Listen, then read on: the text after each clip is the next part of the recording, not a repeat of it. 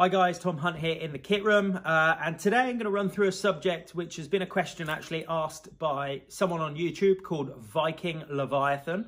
I believe they're based over in Belgium, and the question was basically asking around crankbait retrieval. He's got, I'm assuming, quite clear water. He mentioned that he can see the perch sometimes. He's catching on soft plastics, but he really wants to learn more about crankbaits.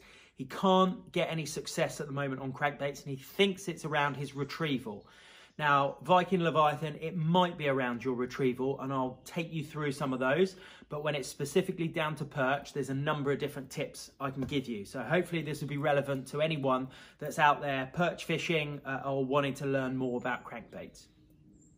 So the first thing that I'd say is always look at the style of crankbait and the type of vibration rate that you're going to get out of your crankbait, and make sure it's the right type. Now, what I mean by that is, I've got a good example here. I've got the Westin Buzz Bite in 6 centimeters.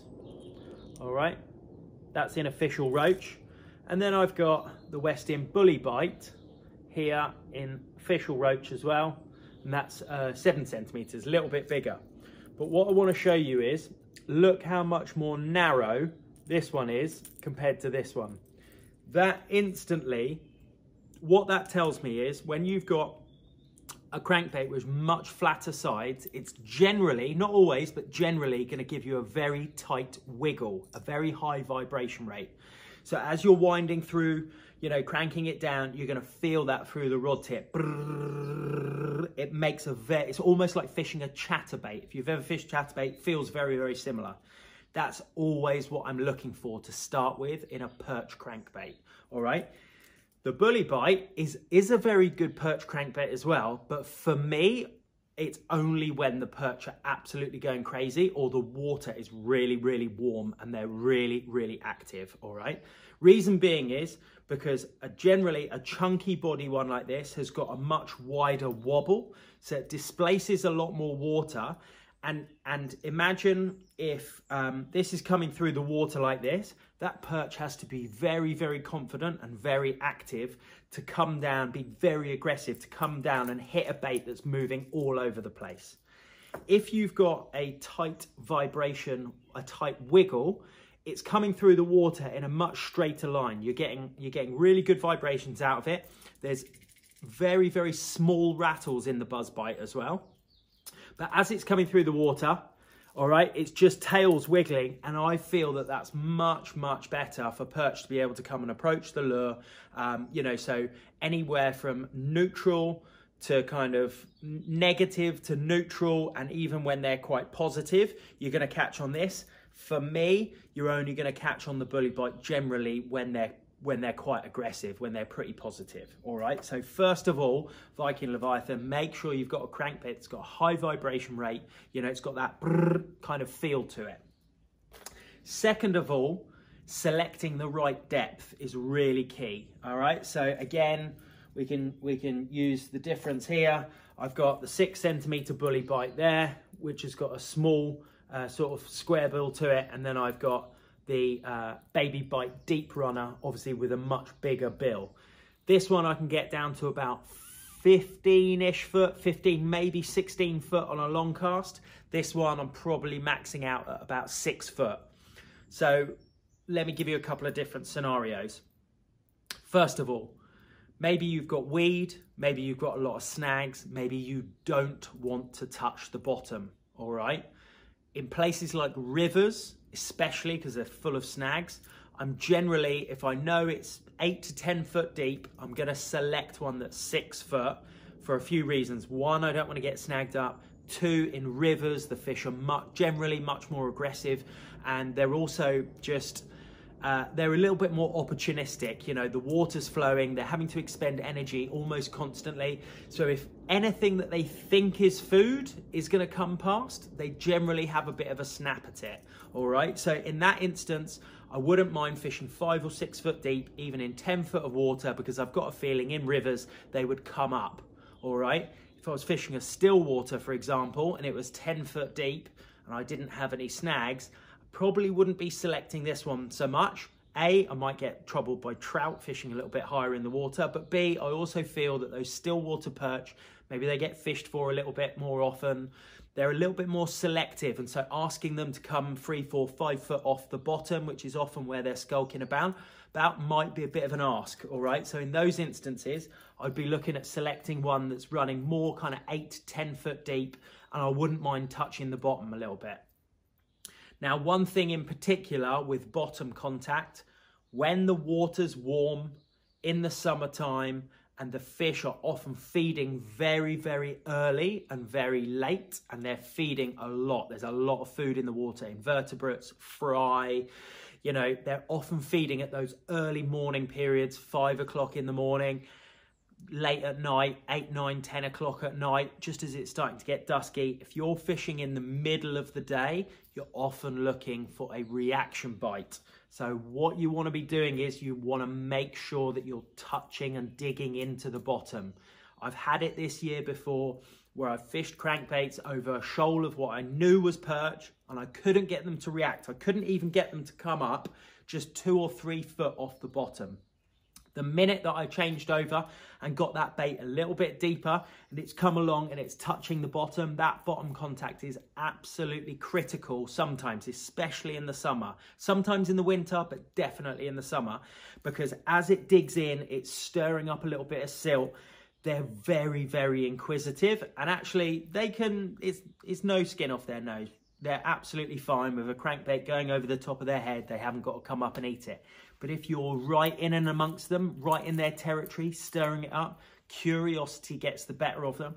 And when it's digging into the bottom as well, it also tends to fire around. So if I'm fishing shallow, if I think they're only in 3 to 6 foot deep, I'm going to look at something like this. Yeah, a square bill that's going to dive round and it's going to fire off left and right. It's going to hit rocks. It's going to hit little bits of maybe twigs, stir up the silt. A little bit deeper than that, 6 centimetre buzzbite runs 10 foot, 10.5 foot deep. And baby bite deep runner, I'm looking at about 15 foot for that one. So sometimes bottom contact's critical, but sometimes it's not. So there's a few different tips there. Now, coming on to retrieve. Now, there's a difference with water temperature, there's a difference with water clarity, and there's a difference with kind of time of the year and the mood of the fish. So, water temperature. When I'm fishing in the summertime, I am fishing that bait, any of them, on a crankbait. I'd say 80% of the time, I'm fishing almost as fast as I can wind that lure before it destabilizes and rolls. There's only a certain amount of water pressure that they will handle before they start coming up in the water or they start flipping, etc. I want to find that point just before that. I want to fish them almost as quick as possible, especially that buzzbite. I absolutely love burning it. Now, when I'm talking warm water, I'm talking anything over 15 degrees, all right? So take a thermometer with you or get to know your lakes. If you've got your fish finder, Humminbird fish finder will tell you, make sure you got it turned on, bottom left-hand corner. Read that water temperature. Anything over 15 degrees, I'm virtually all the time winding as quick as I can and looking for bottom contact, all right? That will fire those perch up and I can get them to react like that. When it starts cooling down a little bit, there's a little bit in between. I'm really not a fan of crankbaits, not a fan at all. That autumn, or what I call the autumnal transition, I find it goes really funny. They can actually be really difficult. The water temperature's kind of changing a lot. Get cool nights, then you might get a warm day. It's kind of going up and down a lot. It's not until you get into your kind of mid to late October that I feel that they start to settle down. And then, you know, when you start hitting that cold water, I like cold water cranking. It's never going to be as active as it is in the summer, but cold water cranking for me is deep and slow. All right, so again, I'm not asking those fish to come way off the deck. I'm often asking them, you know, I just want to be in there. I want to be slow rolling and I want to be putting lots of pauses in. Little pause, often looking for suspending or very, very low, what's called low floating. So it's only just ever so slowly going to work its way up. Crank it down, slow, slow, slow, feel it dig into the bottom again. Pause. Couple of quick turns maybe, just fire them up, and then slow roll, So just think about, you know, they're going to be more lethargic. They're going to be, you know, probably not feeding as hard or as aggressive as they are in the summer. So deep and slow is a really good mantra for the winter time. Then coming around the seasons, coming into the spring, I'm a big fan. It's pretty much the only time that I do crankbait fishing for zander as well as perch. And I tend to be looking a little bit more aggressive. I tend to be really mixing it up. You can have days in the spring where, you know, post spawn, so I'm normally talking about May and June for the zander and the perch starting to wake up. The water temperature's on its way up. They've normally done their spawning. They're looking to put food, you know, looking to put weight on, looking to eat quite a lot of food. And so I'm a bit in between. I'm not obviously as fast as I am during the summer, but I'll mix it up. You know, the spring for me is all about, you know, just trying to find out what they want. Couple of quick turns, twitch, you know, a few more quick turns, long pause. And the spring is, they can be all over the place. They can be after a 5-second pause. They can be on the straight wind. It's actually really, really good fun in the spring. But the spring is the time that I mix it up the most. The summer is the time that I'm fishing as quick as possible. And I'm looking to dig into that bottom as long as I haven't got too many snags. Autumn time, I'm not such of a crankbait man. And then winter time, deep and slow for me. Water clarity. The clearer the water, generally as well, the slightly quicker I'll fish and the more natural the colours. So particularly, we've got this one here, which I think is called Green Ghost. Yeah, which has got a slight translucency to it. Headlight as well, a little bit of see-through in it. If the water's very, very clear, a crankbait, I mean, you tell me, have a look at that. It's not like a soft plastic. It's not like a hypo tease, is it? With natural fins on it and a natural texture and a natural swimming action. There's something quite artificial about a crankbait anyway. So, you know, I always pretty much tend to fish them in the winter time. Like I said, deep and slow, it's often a little bit more coloured. We've had more rain, more runoff gone into the lakes and the rivers. That's why I'm happy to fish them a little bit slower. But if I've got anything more than about 2 foot of clarity, you want to be going sort of a bit medium to start with at the very minimum, but do select the most natural ones. All right. I do fish fire tigers. Sometimes again in the summer, that late spring and summer, so from June onwards, evening clear water, I'm fishing it so quick, it's going straight past them and they can't help react to it. They just come up and smack it, and they're kind of attacking anything in that spring and early summer. And again, later in the winter, if I've got cloudy water, I'm often looking to fire them up with a little flash of colour. Yeah. Just you need to be visible at the very least. They can hear it, they can feel it on their lateral line with the vibrations, and you want to be able to see it as well in low visibility.